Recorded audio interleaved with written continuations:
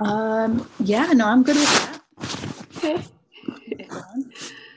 All right, so I think Jerry had paused the recording, so okay, she's on top of it. So thank you all for being here. It's noon, so we'll get started, but knowing that people are feel free to come in and out. We know it's a busy time of year, and that it's everyone's lunch hour. So we really appreciate everyone being here with us today. I'm Carolyn. I'm with the School of Education at Granite State, and I'm so pleased to be presenting with my amazing colleague, Christin, who is the librarian at Plymouth State. And our plan is to sort of give you this sort of brief overview of the Academic Technology Institute, which is a multi-day learning experience that's put on for us by the University System's Academic Technology Steering Committee, whose focus for the past number of years has been around open education and the Open Education Initiative. So I have the slide deck here for you if you'd like to follow along. I know I like to do that, so the short link is there for you. It's bit.ly/intro to ATI, and it is case sensitive, so you want to capitalize the intro as well as each letter of ATI. And so before I turn it over to Christin, we'll just go through a brief kind of what to expect. So Christin has been gracious enough to join us and give us an overview, sort of a high-level overview of OER, the Open Education Initiative in general, as well as open pedagogy. And then I'll share a little bit about our plans for ATI 2020, get you all excited to join us, hopefully, and give you some ideas for potentially your own projects. So, and by sharing some projects that past alumni ambassadors have done in the past. And then hoping that you'll leave here with all of the information you need to go off and apply to join us at ATI yourselves. So I'll turn it over to Christin. I'll monitor the chat, and I'm hoping Jerry will as well, and we can kind of answer questions as we go. We are recording, but we'll plan to pause or stop the recording just before the Q&A at the end. So hopefully people feel comfortable to jump in and ask your questions and share your ideas, knowing that that part won't be disseminated to the public. I know I was always shy about that, so we hope that that alleviates some of your stress as well. So thank you, Carolyn. As Carolyn mentioned, I am one of the librarians at Plymouth State University, and it is so fun for me that I get to participate in this webinar because ATI was actually my first real introduction to open education, maybe 4 or 5 years ago. And I've just had such a lovely experience. The folks that I've met through ATI and the learning opportunities I've had have been really great. So I do hope that what we are able to present to you today does pique your interest and that you will consider it. So I want to paint a picture of open ed broadly, but I do want to start by acknowledging that I think a lot of folks come to open from a place of concern about textbook costs, about learning materials costs. And that's a valid place to start for sure. It's something that is definitely on our students' minds. This slide is about some data from a textbook company itself, a bookstore company, that found that students are actually more worried about paying for their textbooks than they are about their tuition, which might seem odd at first, right? Because we know that the tuition costs are so much greater. But those are often pushed off into the future, right? So those are costs that the students were dealing with maybe through loans. It's not immediate in the way that textbook costs can be. They need to be budgeted in a very different way. And students are right to be concerned about them. These costs are they're not nothing, right? They've increased at a rate that is much greater than inflation for the last couple decades at least. This data here is from a very, very large survey that was done of all students at public higher ed institutions in Florida. And what you're seeing here is the data in response to the question, have you ever, right? Have you ever done these things as a result of the textbook costs? And I think there's not maybe a ton of surprises here. I don't think any of us teaching in higher ed are surprised to learn that students don't necessarily purchase the books. Maybe for me, the big surprise was how large these numbers were. So we look at those first 4 bars on the graph, and we see that students are not either registering or staying in the courses they might need in order to progress to their degree. And if we look at the last two bars, we see that students are not doing as well as they could if they had access to the materials. So what I think is going on here, this is really an access issue disguised as a cost issue, right? It's not surprising to us that they don't do as well when they don't have the materials, right? You can't learn from materials that you don't have access to. So this is not only kind of a logical conclusion to get to, but also one that is borne out by an increasing body of literature.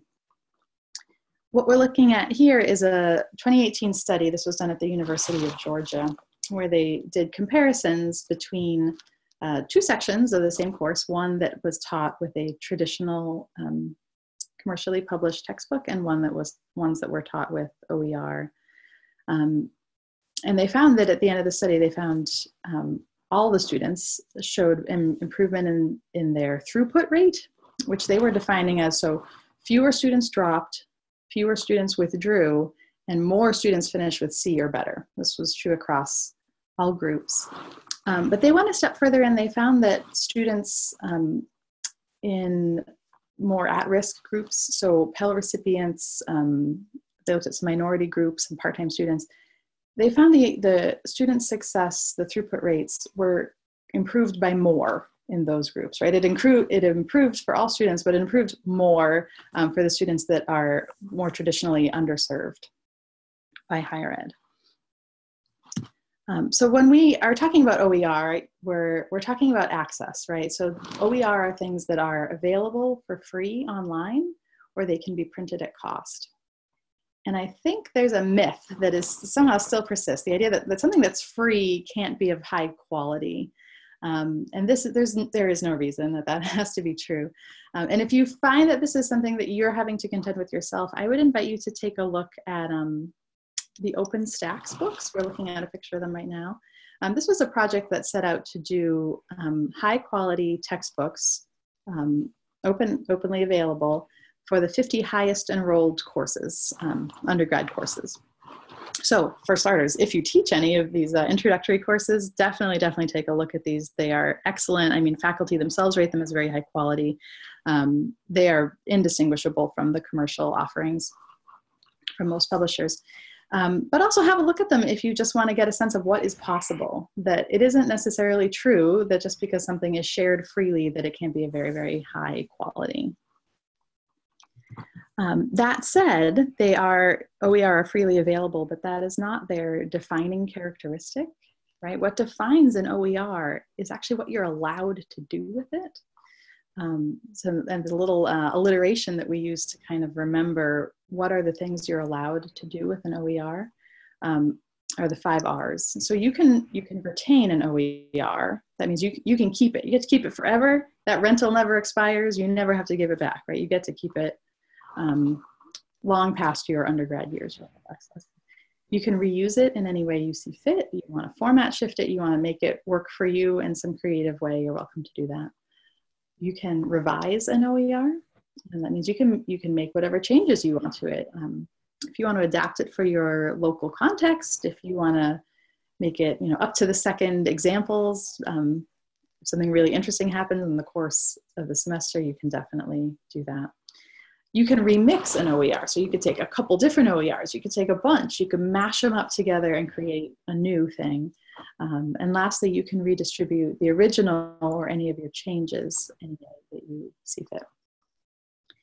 So far and away, the most common way for a creator to share with the world, to tell other people what permissions they have, is through the use of the Creative Commons licenses.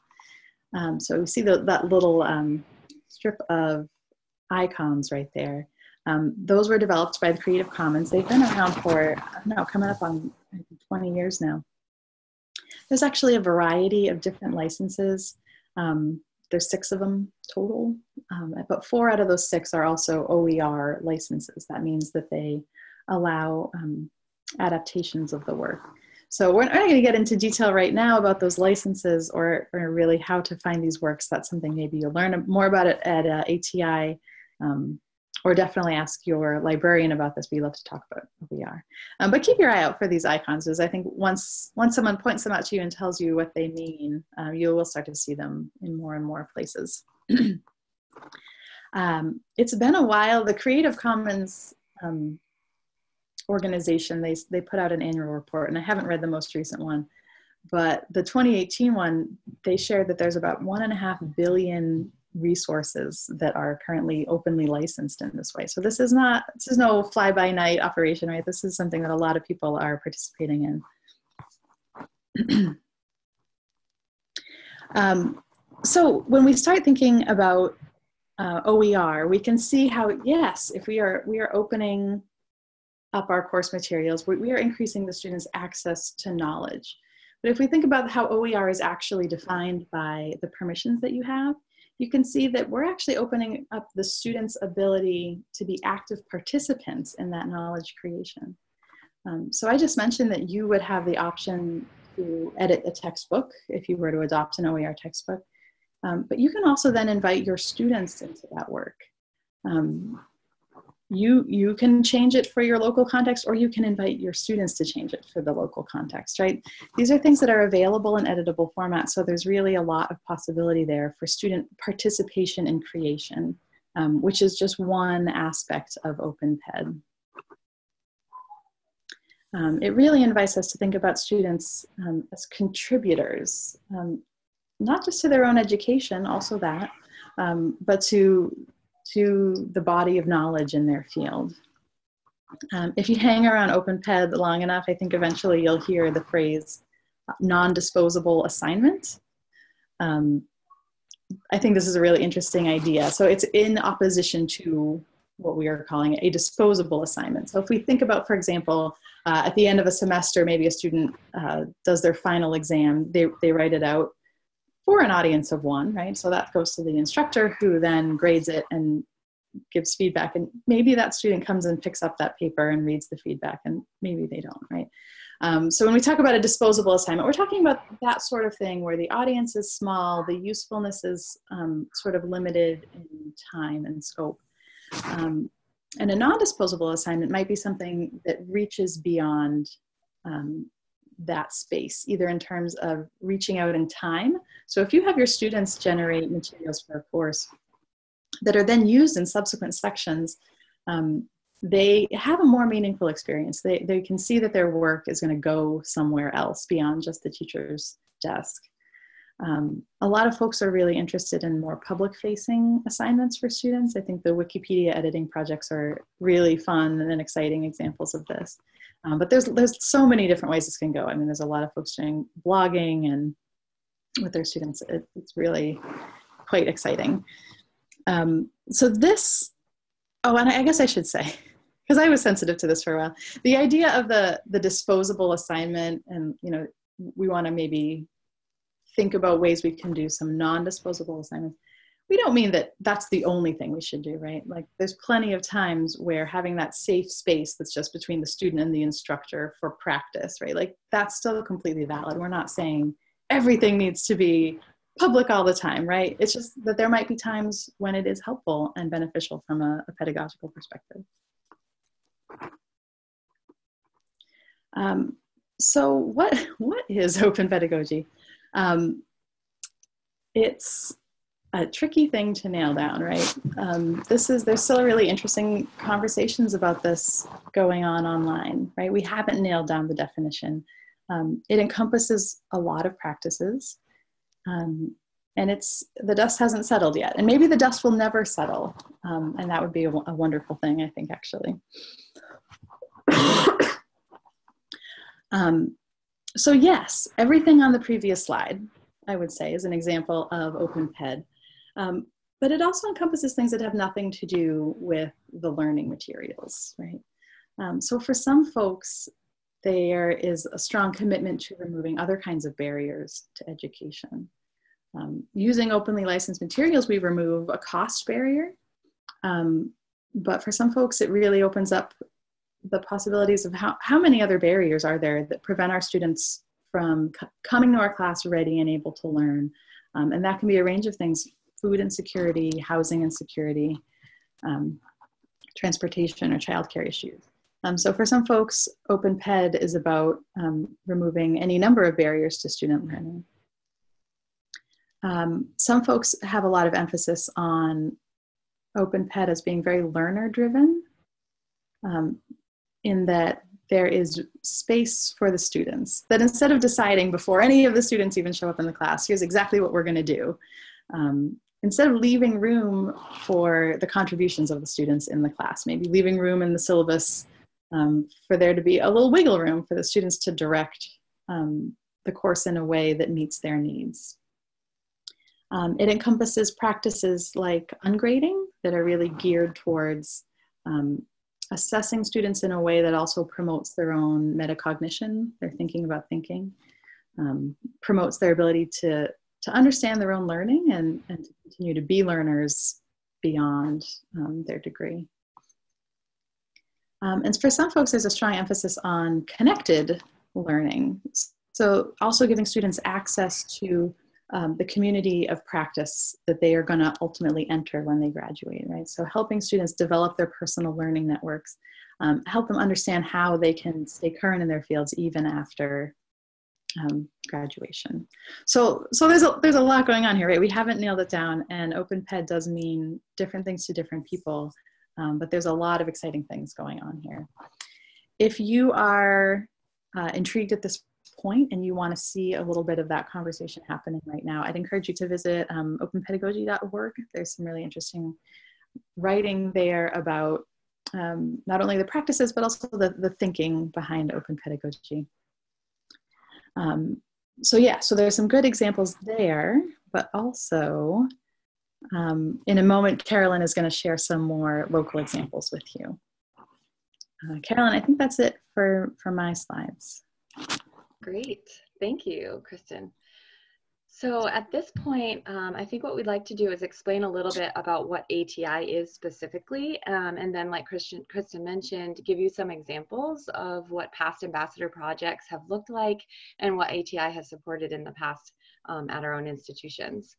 So ATI stands for Academic Technology Institute, and like I said, it's this multi-day amazing learning experience that is put on and designed by the USNH Technology Steering Committee to really bring people together, to bring faculty together from all 4 of our institutions, our USNH institutions, as well as from our community college system, to support the development of projects that further and promote the open education initiative that Christin just talked to us about.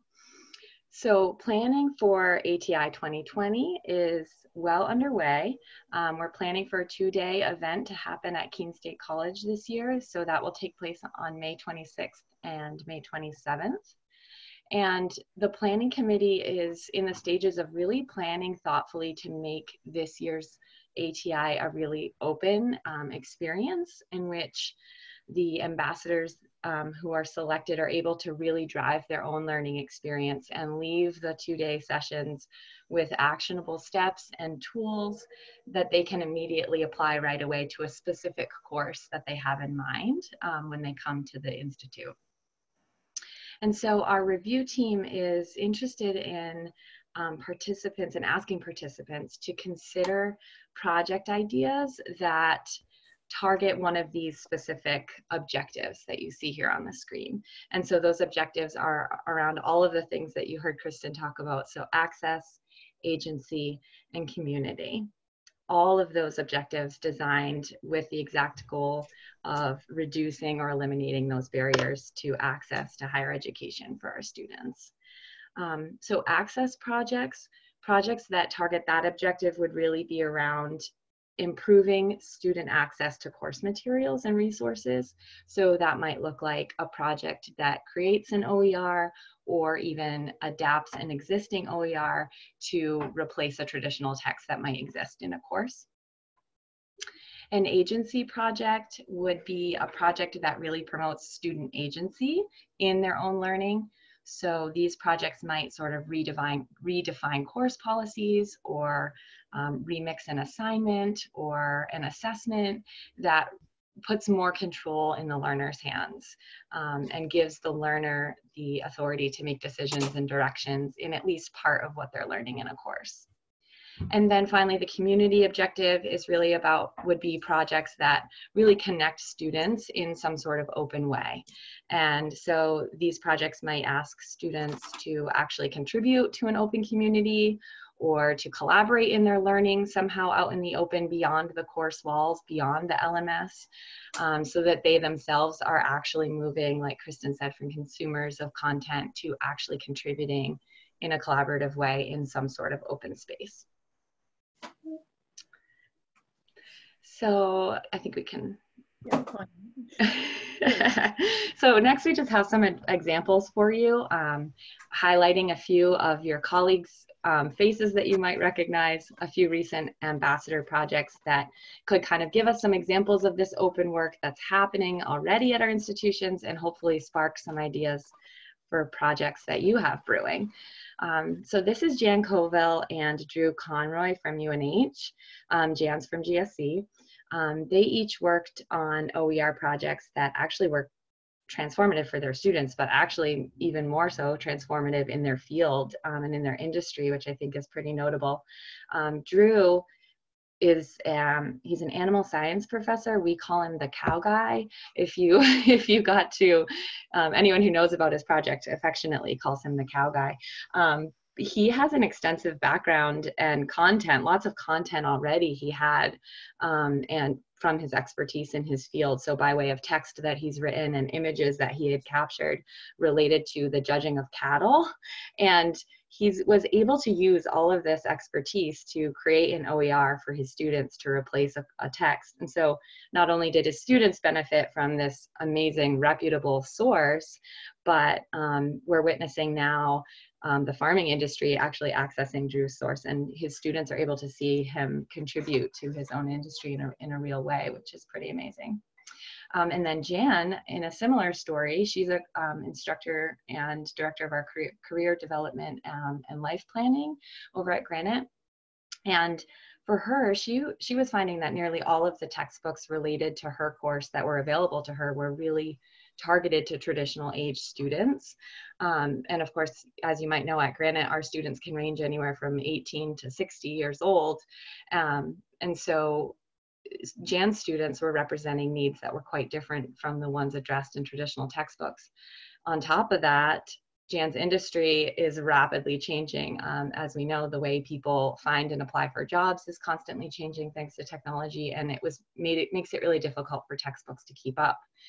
And so what Jan did was she found an open ed resource that was already created that she liked, and took it and was able to adapt it to fit the needs of her students. So she took out nearly the whole first half of the text and were able to recreate content to fit the needs of her adult learners, and specifically her career changers.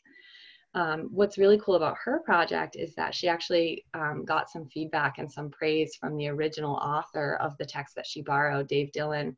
And what happened was it opened opportunities for her students to then be able to connect with Dave, the original author, in future courses. And those students are now collaborating with him to make yet another iteration of the text in a future capstone course. And so these types of projects are really powerful because they have widespread reach and impact, much more than a traditional textbook can, because they're living documents that are able to meet a specific need, like we can see with Jan, and really open the door to new learning opportunities that might not exist in a traditional way. So these are all examples of access. Yeah, that's so I wouldn't forget to say. So these are examples of access, meeting that access objective in our first objective. A second example for you is from Denise Berkstead, who is an assistant professor at Keene State. She's in the environmental studies department. And she used her ATI project to revamp the way she approached grading in her classes. Instead of the traditional approach, Denise worked on a plan at ATI to create a model where her students earned points for assignments that they selected as wanting to complete. And so Denise now awards points to her students for any successfully completed tasks. She gives them either 100% of the points for complete assignments or 0 points for incomplete assignments. And then complete tasks are sort of accrued until students earn the grade that they wish to receive in the course. Students do have to earn a certain sort of like minimum amount in different categories of assignments and different types of assignments. But other than that, students can choose the type of assignments they want to work on, and they can even work to complete and earn the grade that they wish to earn in the class, which is really powerful. As you can see in the quote on the slide, Denise is getting really positive feedback from students who've been impacted by traditional grading practices in a negative way. And the project is really powerful because it honors students' learning preferences and puts them in charge of what they wish to learn, how much they want to learn about it, and how deep they want to go while still meeting the objectives necessary for her course. And so this is an example of an agency project that would fit that second objective that we're looking at for ATI. And then our final example comes from Lisa Donner and Emily Gannon. Lisa is an environmental science professor, and Emily is with the School of Education at Granite. Lisa's with Plymouth State. And they both were able to connect their students to public groups in the open in their respective disciplines, and ask them to openly collaborate and create and contribute content to their individual fields during their courses. So what Lisa did was she connected her students to working professionals in her field, and she asked them to collaborate with those practitioners to identify skill gaps that were creating barriers to the hiring process for new graduates. And the students were actually able to contribute to the identification of those and problem solving around that with the practitioners. And Emily was able to use technology, specifically Facebook and Twitter, to connect her students to the field and to practice. So connecting her students that were in her class with practitioners, with alumni of her course, and even with authors of the texts that she was using in the course, and creating discussion spaces that moved outside of the LMS so that many more voices were heard in her discussions. And these projects are really powerful because they broaden the audience for student work to include practitioners and other experts in the field, and really increases the relevancy of the tasks that we ask our students to do. And these are examples of projects that would fit our community objective for ATI 2020. So I'm not going to read all this to you, and if you have access to the slide deck, you can if you'd like. But basically, these are quotes from both students who have benefited from open projects that our ATI ambassadors have done in the past, and quotes from faculty who have attended ATI about the learning experience in general. We do tend to get positive feedback. It's a fun experience, and clearly our students across all of our institutions are benefiting from the experience in general.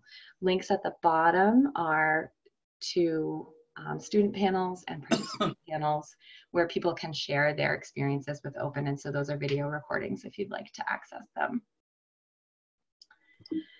So I think at this point, we'd like to kind of I think we'll stop the recording, Jerry, at this time, if that's okay with you. We'd love to kind of hear from each of you.